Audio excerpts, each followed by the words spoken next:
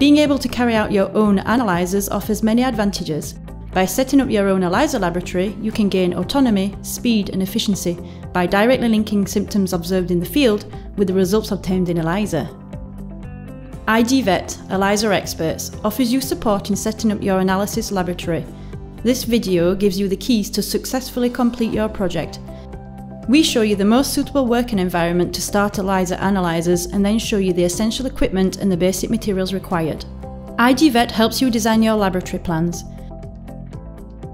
Here is an example layout of the essential elements required to perform ELISA tests. To start with, determine the appropriate surface area of the room based on the number of people who will be working in it at the same time. The laboratory shown here, with a surface area of 20 meters squared, allows the installation of 3 workstations. In a 20 meter squared room, here is how to organize your equipment. It is vital to work at a controlled temperature. The ideal temperature for performing ELISA analyses is 21 degrees. If you are located in an area where the temperature always remains between 16 and 25 degrees, you can work at room temperature without the need for any control system. If the temperature varies outside these values, it needs monitoring. You have 2 possibilities: install an air conditioning system or plan to use plate incubators. In a 20 meter squared laboratory, you will be able to install 3 workstations and 2 desks. The height of the workstation can be adjusted.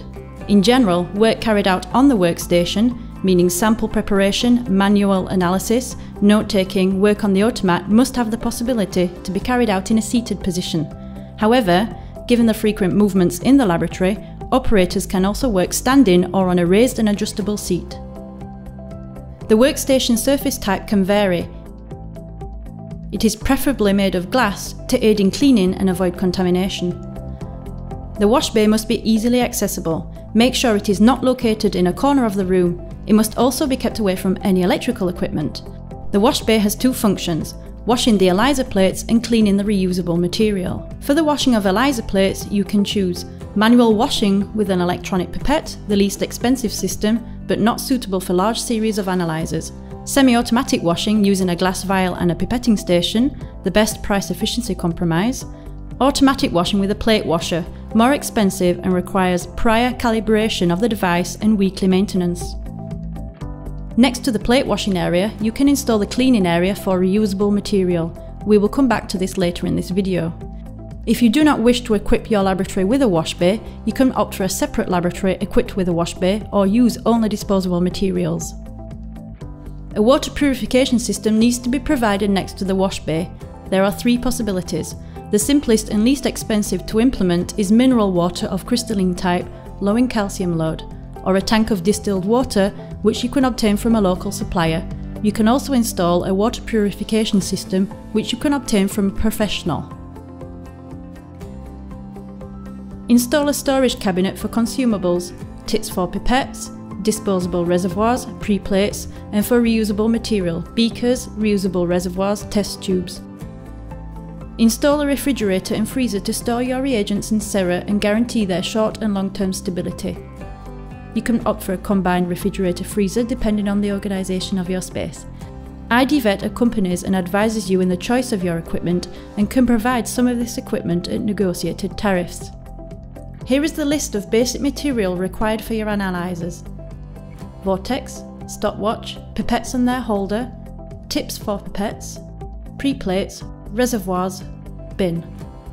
A vortex to homogenize reagents, stopwatches for incubation times, the pipettes and their rack, pipette tips.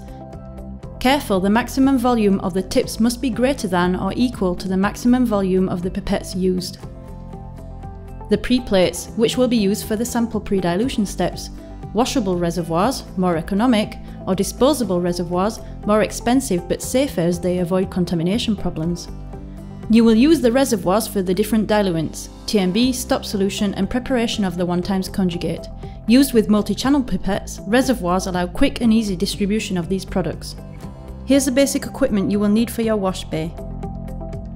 For plate washing, if you opt for the semi-automatic system, make sure you have a vial of wash solution. It should be raised to allow the wash solution to flow by gravity.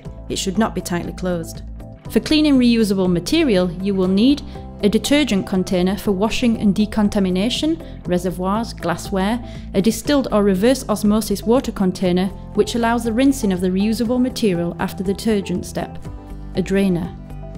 To read and analyse your results, equip yourself with the following materials: a computer, preferably connected to the internet for optimal use of the IDsoft software, a plate reader, preferably compatible with IDsoft software for intuitive and optimised reading of the results.